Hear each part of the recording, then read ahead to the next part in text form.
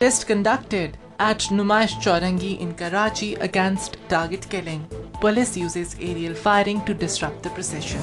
In view of security plans for Muharram Haram, after Hyderabad, pillion riding banned in Karachi as well. Election Commission of Pakistan extends the date to submit detailed documents by all parliamentarians till 12 a.m. today. After the Great Britain, United States of America also suspend visa of Minister Ghulam Ahmad Bilor. And 135th birthday of Poet of the East, Sir Dr. Allama Muhammad Iqbal, being celebrated with festivity throughout the country.